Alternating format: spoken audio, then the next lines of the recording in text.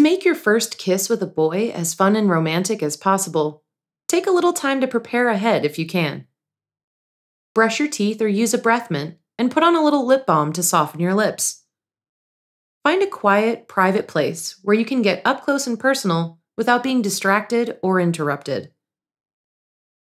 To set the mood, flirt with your guy a little bit before going in for the kiss. Look for romantic ways to break the touch barrier, like holding his hand, stroking his hair or face, or putting an arm around him. When the moment seems right, lock eyes with him and move your face close to his.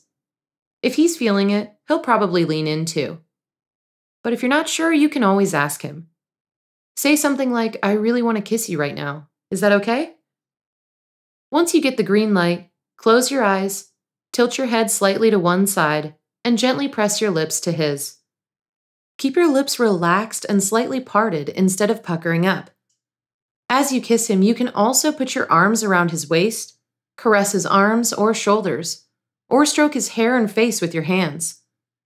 Let the kiss linger for about 5 seconds, and remember to breathe in and out through your nose. When you're done, gently pull back a little bit. Open your eyes, make eye contact with him, and smile.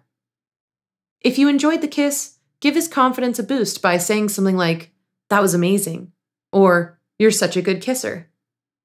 From there, you can either move on with your conversation or turn it into a longer makeout session. Just try to relax and do whatever feels natural.